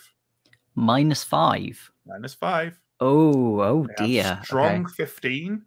It's actually super rare in this game for an enemy to not attack you with an attack of 15, because there are so many abilities that swap accurate for something else, and what the developers have done is just given everything the appropriate thing for whatever their highest stat is. Okay. Which So feels a bit weird sometimes, but yeah. I have a target of 9, which is a fail, and a fail. I'm not happy about my hit points, so I'm going to burn another experience to re-roll, let's say, the last one of those. Sure. Pass. Okay, so let's deal with the hit first, shall we? And then we'll get onto your defense and riposte. So give me an armor roll, please. No. Armor roll of 6. Oh, cool. One of them is wielding a rusty axe. 7. Okay. One of them is wielding a rusty axe, which kind of swishes past you very close as you take a sort of step back and manages to not hit you. Do you want to do your riposte on the other one? Oh, that's a miss. Which is a shame, because I rolled 12 on the damage. That's a bad miss. So, yeah, mostly an impasse there in that conflict. Steo. Oh, we need to get off the roof. The way off the roof Aaron is the way Aaron is with these two other Dragools. Okay, I'm gonna go over and enter into combat range with one of them, proccing my free attack, and therefore allowing me to use my mastership to, I don't know, yeet them out of combat. Hopefully. Sure. I'm not sure you can engage both of them in what I think you. No, just one of them. Sorry, just apologies. one of them. Yeah. Do you want to take the one that's been slightly damaged by Aaron, or the other one? I'll take the other one, because if I can remove him from combat, then look, there's a ledge behind. Maybe if the rolls are good. Sure. And I think we did determine, right, that because it's already engaged, this is going to be this is an advantage attack, right? Because it's already engaged. I think we generally went through that. No, that's a fair point. Yeah. So it's an attack at, what is it? It's a +2 for advantage, right? So that's going to be an attack at +2, please. Cool. Oh my god, it's a miss. Is a 19 a miss for you with +2? 15 +2, 16, 17 +1 for the spear, 18. Annoying. Well, that's your free attack anyway. Yeah, you can just take a normal attack, right? Okay. Just a boring normal attack. Yeah, it's still have advantage. Is a success. Great. So that's normal damage with a +d4 as well for the advantage. Yep, here we go. My D10 was a 3, +1 for deep impact is 4, and then the D4 is a 2. Total of 6 damage. 6 damage. Okay. And the armor deflects some of that. But yeah, your spear kind of impacts into the creature's upper arm. You think you're definitely thrown by recently falling like 9 meters onto the ground. So your aim is a little bit off, understandably. But you do manage to impact through the leather armor of the festering being and deal it some decent rending damage. Now we're going to go for NPCs. So this is what's going to happen. Ganderald and Revelia are going to carry on their clambering. They're down where Alindra is now. They're kind of near the bottom. Askarai, you're the one who's you're the furthest back, right? Because you've only moved 1 movement forwards. And I think also Alindra can see from her vantage point. There is a roaring noise coming from somewhere below you that honestly barely sounds human, like some wounded animal, and there is a sort of crashing noise as one of the old faded glass windows in the base of this tower erupts out. Kind of, the glass is decayed or degraded long enough that it's just foggy and a mass of odd twisted color, and it bursts open as a large plate-bound figure slams into the massive pile of draghouls that are clambering their way to the top of the roof, knocks most of them sprawling, steps up from one knee and starts wheeling a huge glittering longsword around his head, carving two of them in twain as he bellows out a prayer to Prios, and waves of shimmering heat start rolling off him like the gaze of the sun god itself. It is the wounded Templar. Wow. I was not expecting. Okay. Yeah. Background to the next turn, I think. So, Askarai, you're on mute. What side of the tower has the Templar come out of? The side that you're on, with the the draghouls clambering up. As you're not sure, he's not like looking up at where you are, but he seems to be aware that someone is there, because the draghouls were clambering up to get to someone, and as they're closing in further around him, and bits of them are like sloughing off as the holy aura washes over them, but there are an awful lot of them down there, and as he sort of wheels around and clips the entire front of the face of another one off with the tip of his longsword, he bellows, "Flee! Make for the walls! I will hold them!" Askarai is going to continue on the path he was going towards the side that has less draghouls. As you're one move away, essentially, from where Arin and Steo are engaging the two draghouls that are still facing you, the attention of most of the others clambering up the side, and the ones near where you were that are kind of like scrabbling forwards, looking at the Templar down below, they all seem to be distracted. It's essentially now almost a clear run to that back wall, apart from the two draghouls that the others are engaged with. Okay. Askarai is going to probably still hobbling, but will move as fast as he can towards the two that we're engaged with, and try and hit the one fighting Arin. I suppose that was the first one. With in a fight. Presumably like an armor piercing one, right? Well, I'm just going to do it with my sword, I think. I'm not going to... Okay, yeah, fair enough. All right, you can engage that one with advantage then, the one fighting Arin. So that's going to be an attack roll at +2. Okay, that's a 7. I know you're putting your hunter's mark on them. I think that only works on ranged attacks. Does that only work on range? That's fair. Fair enough. But I do hit. I rolled a 4. And so it's a D8 plus a D4 plus 1 damage, which is 7 damage. Not bad. Not bad. Arin, from your perspective, you see kind of Askarai slam into the back of this thing and just kind of almost kind of body block it and swing round and slam his blade into the side of its ribs in what would, if it was a living being, undoubtedly be a killing stroke. But for this creature, it just kind of rests itself off the end of his sword and sort of lurches towards you and basically tries to scream in your face, but instead one half of the jaw just kind of unhinges and dangles, and the wash of horrific fetid grave breath washes over you. Good stuff. Elindra, final climb roll? Well, so I'm trying to get a picture of like what things are below me.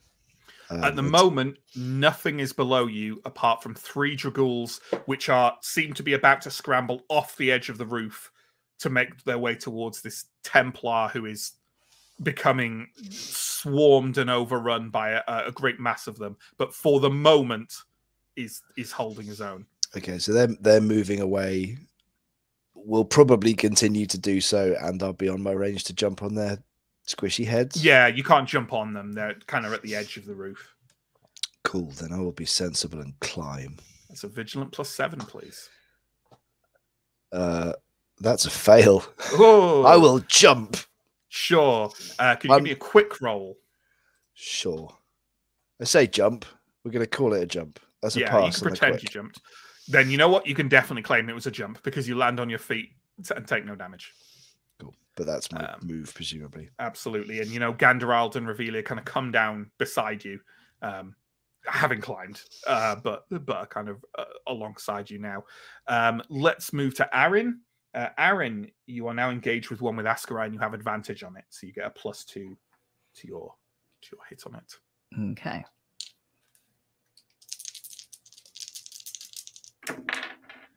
That is a hit with 11 damage. Okay, yep. As it kind of lunged towards you with that kind of unhinged jaw, you took the moment to take that in, took a measured, stance, wheeled one foot expertly behind, drove your sword forward, and it pierces through the upper palate of this undead monstrosity out through its brain pan and the back of the skull, and it just goes like limp heavy weight on the end of your sword almost instantly, and kind of you don't need to pull your sword out because it just drops and slides off and almost kind of leaves you staggered as you take a couple of steps back. Instead, so that's one of you've still got a move left if you want to take it. You could move to the back edge of the roof if you want. I'm going to say that the other Dragool is now kind of engaged by Steo rather than you. You don't have to kind of get a free attack to move away from it. It's up to you.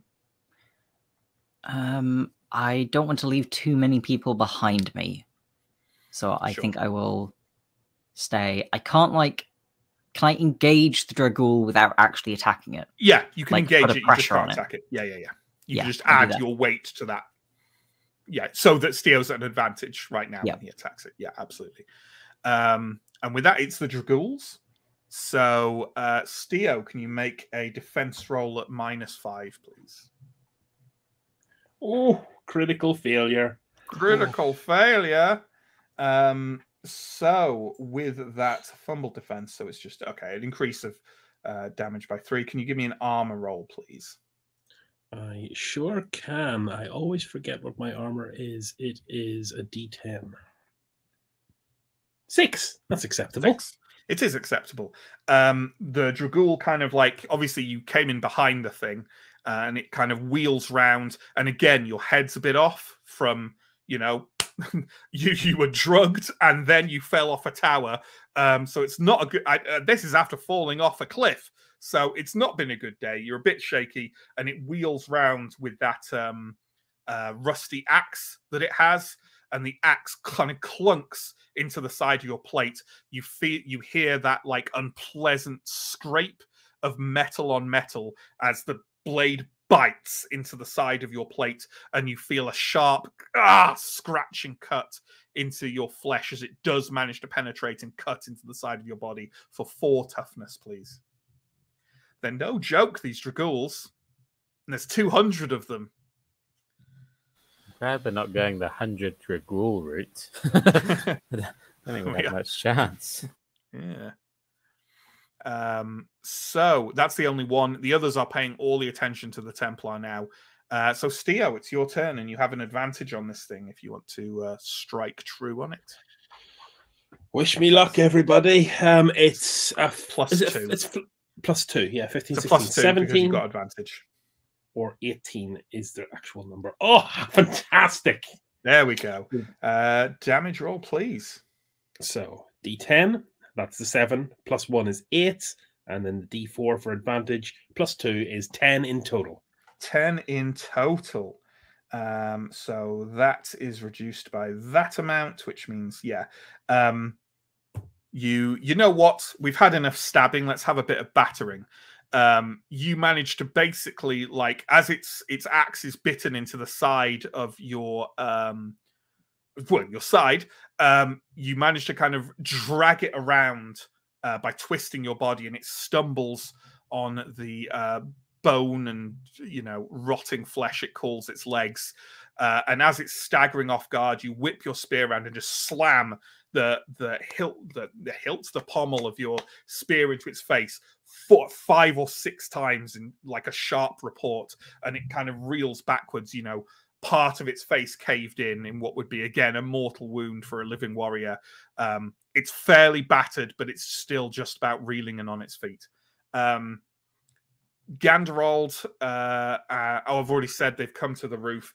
The Templar down below is still managing to hold them off, but now is surrounded by probably around 30 or 40 of them that are swarming towards him. Again, his holy aura is peeling them apart slowly, but not slowly enough.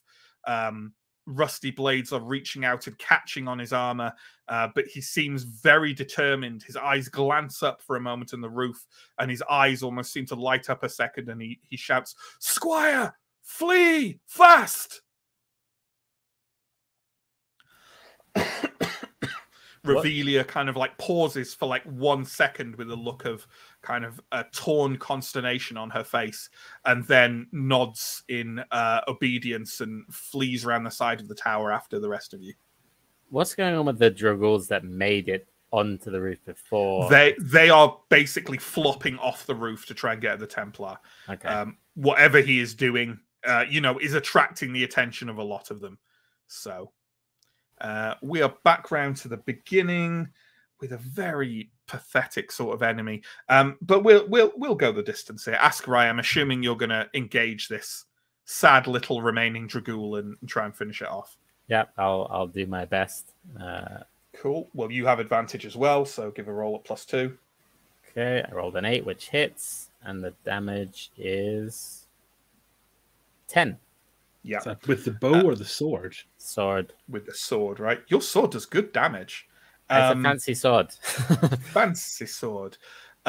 You basically, the thing is reeling and flailing with its axe to try and keep Steo and Aaron back at this stage, and you take advantage of that to just like duck around behind it.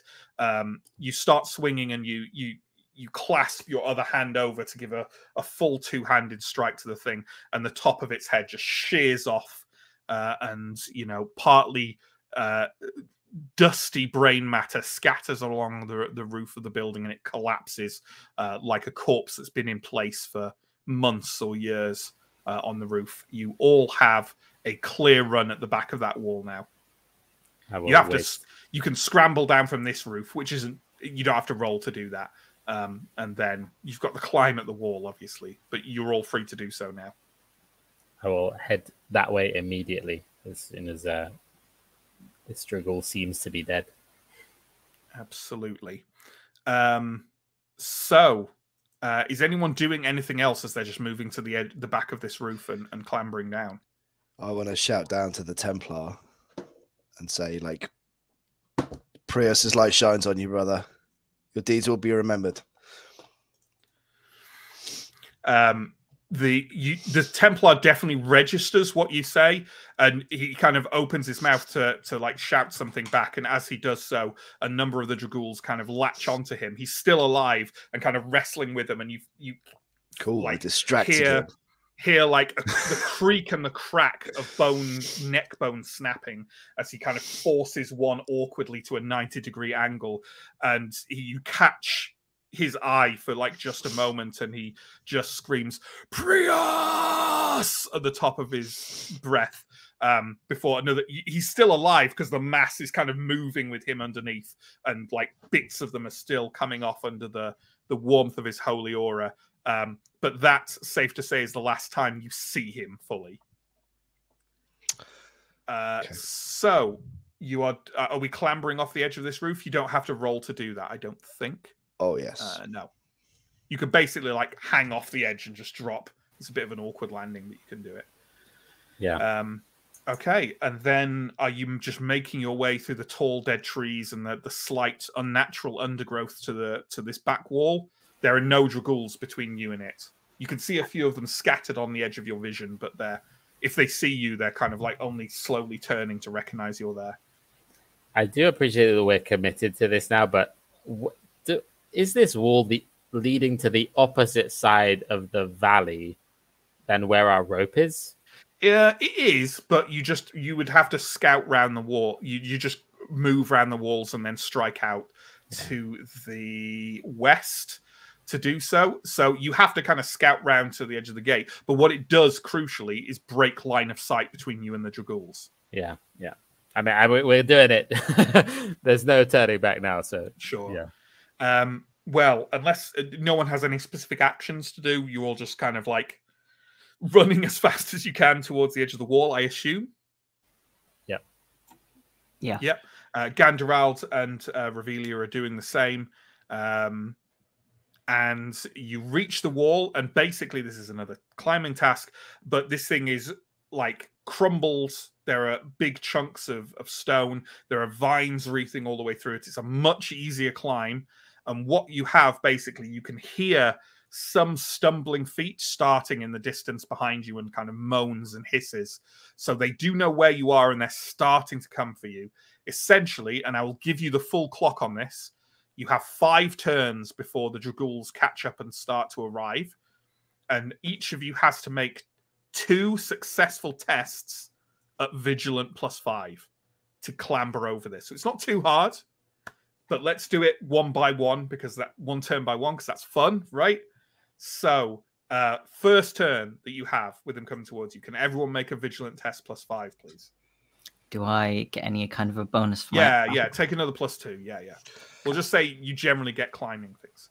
So Chris has 1 success. Elindra does not. No, sorry, I actually meant to interrupt there. Oh, okay, go. Because I cannot afford to lose a single hit point more, so I am going to take this first turn to do a Medicus on myself. Yeah, sure. I think it will take more than 1 turn to do Medicus on yourself. I also think you've already done Medicus today. I also think you've done Medicus on yourself today. Okay, guess I'm going over the hill. There's an elixir. Vigilant plus, what was it? 5. True, there is another corruption healing elixir thing. I'm not conscioning this. I've got 1 success. Okay. So did everyone but Elindra get 1 success there? I rolled a 1. Okay. But yes. And with acrobatics? Yeah. Yes. I think Arindar literally scampers up fucking hand over hand monkey style. Arindar wants to get out there, clearly. And you know what? You did it because you were following... Oh no, he's up at the top of the cliff. Never mind. The meerkat. You left him at the top with the donkeys, right? Yes. Or what's left of the donkeys. No, he will not eat the donkeys. Yeah, you scramble up and now you are literally at the top. Kind of standing on. You can look over the like valley ahead of you on this eastern side. You can't see anything dangerous. It's just more trees, more underbrush. So it looks like a safe exit from the compound from where you're standing. Askar and Steo, you're halfway up. Elindra, you're still trying to get a good grip at the bottom. Ganderald and Revelia are also halfway up. Turn 2. Another roll from the 3 who have yet to make the ascent, please. Oh, come on. That's a 20. Can I XP that one? You can if you want. Yeah, I was going to say, though, also on future turns, after someone has been at the top of the wall for 1 turn, I'm happy for them to kind of try and give you a hand up. So it's up to you whether you want to roll it.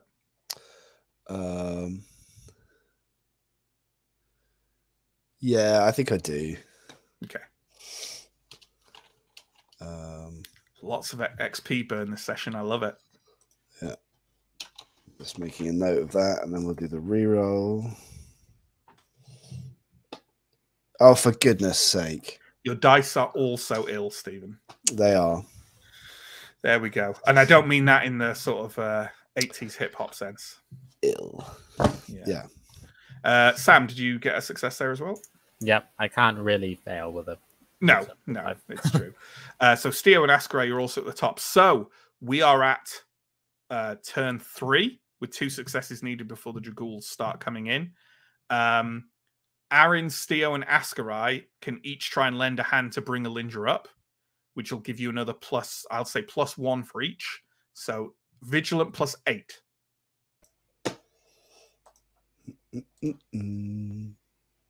That's a pass.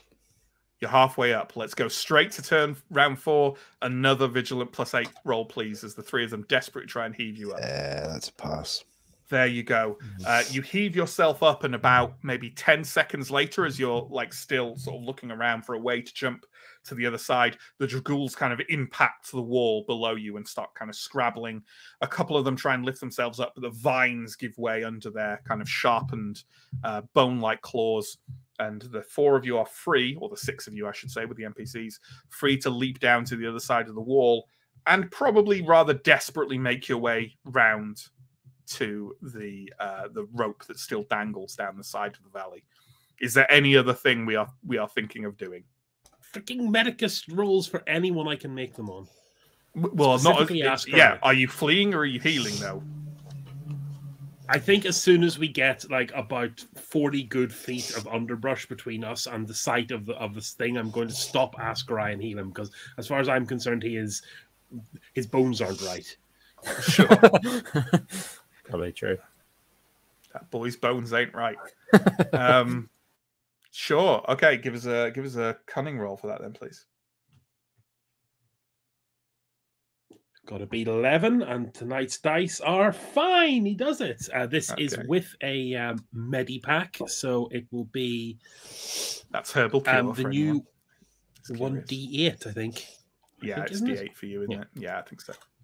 That's 2. There we go. A little bit of healing for the changeling. If we're pausing for a moment to sort of gather our breath,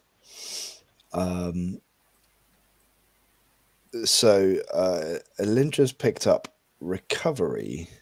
Oh, yeah. Which is a sort of slightly interesting, largely unexplained mystical power.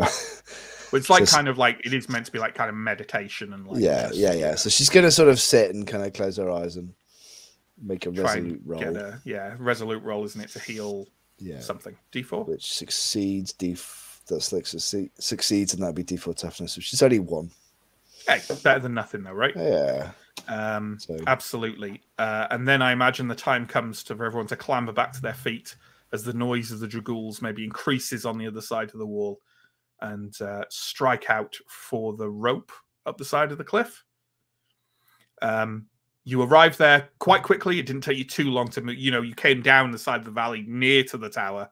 So it only takes you maybe, 5 minutes or so to make your way to the side of the cliff. The rope is still there. I'm not going to make you do more climbing rolls for this. You can cautiously make your way back up because the side was like partly scree as well. And with some close trees that you can almost balance on as you make your way up. It's definitely easier to climb up than it is to climb down. And you can kind of scramble to the top. Your meerkat and your donkeys are still there, sort of. The meerkat is kind of curled up and kind of opens its eyes sleepily and takes you in before kind of closing them again and resting its head. The donkeys kind of watch you impassively, wondering why the fuss as you make your way up. Ganderald is one of the last to clamber up and sort of heaves his side over the cliff and sort of rolls all the way away from it and kind of looking up at the probably slightly darkening sky now. Overhead, you're still in sort of late winter and the clouds are obscuring most of Prios's light. Says, I think we should just go to Karvosti now. Agreed. Don't want to look around for any sign of elves, Ganderald. I think I'm happy leaving this veil behind. Good. And I think we shall end the session there, folks. Which means next week... Oh, no, it doesn't. Well, what we'll have to do, there's a possibility that Mike is coming back soon, folks, which I'm sure everyone is very happy about. There's a possibility we'll switch to doing a bit of like a what Mike got up to for a session or two, depending on if now is when he's coming back and how we want to play it, or we might jump straight into the actual Witch Hammer content in Carvasti. So we will just have to see what happens with negotiations and my brain. But either way, I'm afraid I know we've had a lot of time off recently. We will not be on next week because I have to go away for a work thing. And trust me, I'm way more annoyed about it than you are. So, yes, we'll be back in 2 weeks' time, hopefully, unless something horrible goes wrong. Yeah. So, throw any comments and questions in the chat that you would like us to talk about, please. In the meantime, I'll do a bit of a blurb. But before that, we have so many people who've followed us these past couple of days. I don't know what we did. Is it Vason starting? Is it Freely giving us some retweets? Who knows? Maybe it's some kind of crazy Twitch inflection point. Either way, thank you. And I will read out those people. Johnny may have read some people are out already over on Vason, but I'll read out from the last while anyway, so you get 2 shout outs for the price of 1. There you go. Thank you to Crafty Sims, Jack, Cheeky Lima, Allplaster, Hellstrom 89, Gleowine, Rossignol 500, Inepticron, which is an amazing name, Unclek 1972, Merowin, and also, speaking of Allplaster or AW Plaster or Orplaster, possibly, thank you also for the 6-month subscribe. Lovely to have someone follow you and then immediately subscribe to you. Clearly, we tickled your fancy. Thank you so much. We really appreciate it. Right. Blurb, normal nonsense stuff. Links. We have links below. YouTube, Twitch. You watch this on one. Please check out the other. We have social media links, Discord, Patreon, that all do what you might expect them to do. We run 2 games a week at the moment. Vason is on Mondays that Johnny runs. Symbaroum is obviously tonight, Wednesdays. We'll hopefully get a 3rd game on the go soon. We've obviously had 3 games on the go at various other points this year as well, and we'd like to do another one, but we're not sure when that'll happen just yet. We also run one-shots once a month where we visit lots of different systems of games. The next one of those is this very Saturday. This Saturday at 5 o'clock p.m. BST, we'll be playing Cyborg, which is the new Morkborg spin-off that's kind of lovely sort of splatterpunk, near-future-y cyberpunk take on the Morkborg formula. I'm very much looking forward to running this. I'll be joined for it by no less than 2 of the Symbaroum folks. There is John here and there is Chris there, and they will both be taking part alongside Justin, Johnny, and Steve. Yes, Steve, our wonderful asset master, will be joining us. So that'll be a good one. Join us for that. It'll be hyper-violent and hypercritical of capitalism. So all the best things. So, John, start throwing them comments and questions in, please. So we had a few suggestions for what this mini arc should be called. Not the Witch Hammer again. Very good. Witch Hammer adjacent, sure. Wizard Screwdriver, yes, good. The Witch Hammer, sure. Theurg Multi-Tool. That's it. That's it. Would it horrify everyone to know that both of these scenarios already have names? Yeah. Would you like to know them? I have used them as titles on YouTube. The first ruin is called Green as Copper, and the second one that we've just done is called A Blooming Vale, which, if you're from the north of England, does make it sound slightly different. Blooming Vale. But there we go. That about encompasses my thoughts on the matter. There we go. Yeah. Interestingly enough, here's an interesting thought for you all. If we do at some point, we will do Antom's adventures, whether that be now or further along as a kind of flashback thing.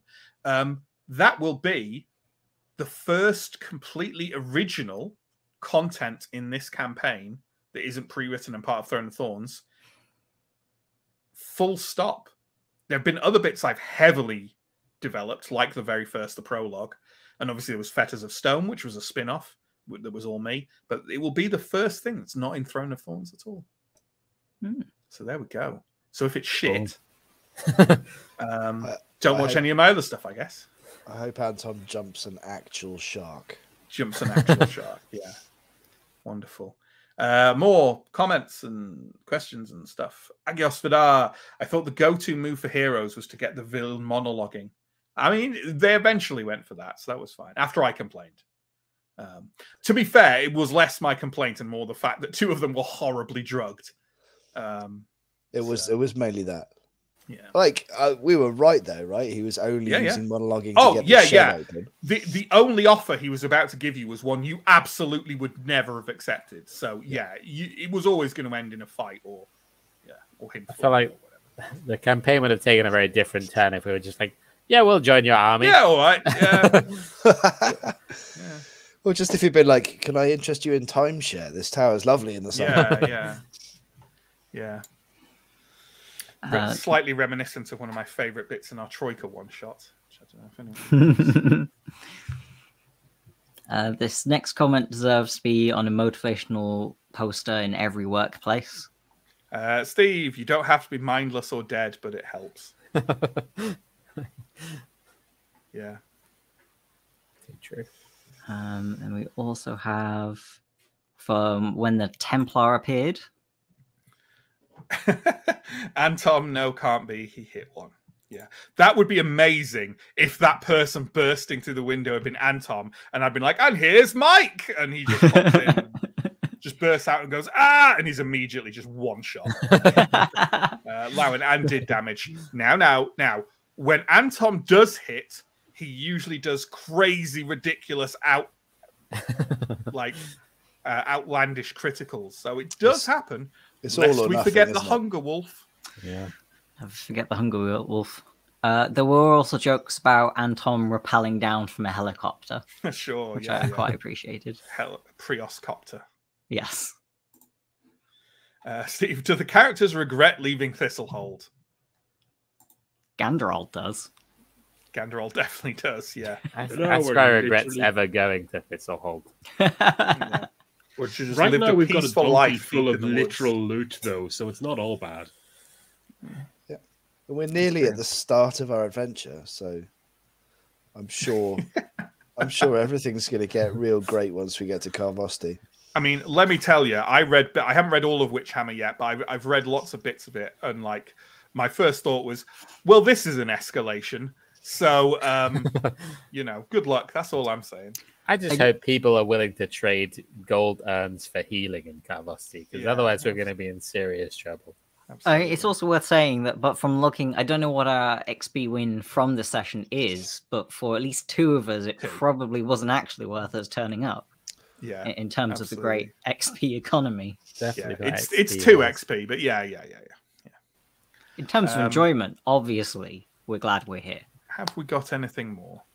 No, I think that is everything. In that case, folks, thank you so much for watching, and we hope you enjoyed. Check out all our stuff on YouTube if you want a bit more of us. And thank you to my wonderful players, as always. Like I say, we'll be off Symbaroum next week because I have a work trip there.